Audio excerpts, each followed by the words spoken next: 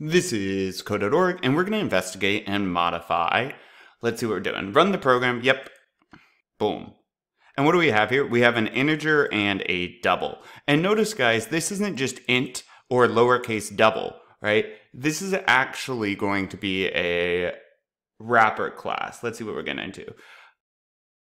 And what I mean by that, integer is not just a binary value. Usually we've seen like int x equals 10 or whatever, right? This is just a binary value. The only thing x is equal to is the binary representation of the value 10. Integer is a class of itself, and it provides us more flexibility than maybe just int was. That doesn't mean int shouldn't be used. It's often more than sufficient. It looks like they want me to copy and paste this stuff. What I believe they're attempting to show us here is that you can also just directly assign. I think Java 5 maybe added boxing. So you can assign integer values like this, certainly, but you can also do it this way as well. Yes, okay. Create an int variable called total. Set it to store the result of the first integer plus the second integer. Okay. Then print the value stored in total. Okay, I'm just going to borrow there. Print ln, copy and paste. And I guess this is showing that, yes, you can add these together and result in a basic data type, which is int. Add the following code. Sure. Copy. Paste. And this is some of the functionality of our integer class.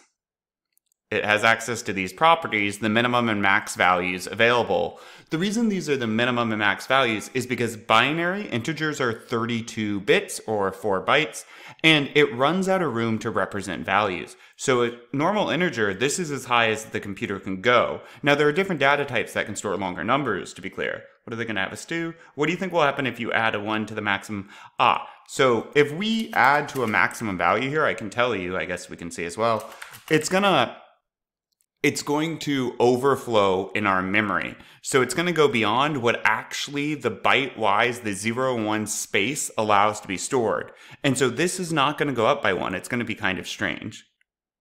Boom. It actually flips it to negative. And this one was flipped to positive. And that's because integers only again have 32 bits. When you add to them beyond that point, the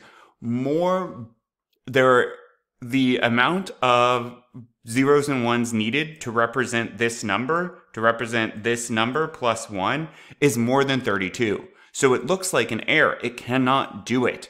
It flips to a different number because what really happens, again, this would be 32 different bytes, but what's really happening, we'll pretend this is the binary to represent whatever number this is. And so when we add 1 to it, it's like, oh, okay, so now I need to, add an 11 here to the end of this.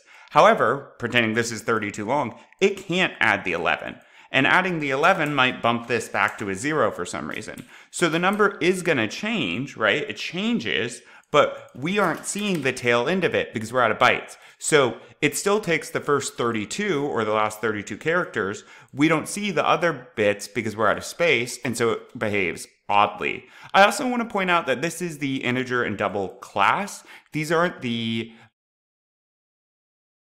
primitive data types that we've seen. Double wouldn't be capitalized, integer is just int. But we're going to dig into this more. All right, cool. Onward.